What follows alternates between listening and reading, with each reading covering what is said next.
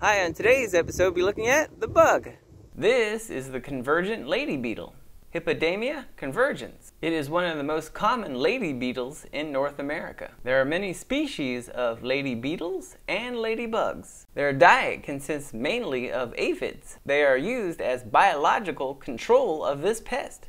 The convergent lady beetle are native to North America but have also been imported to establishments in South America.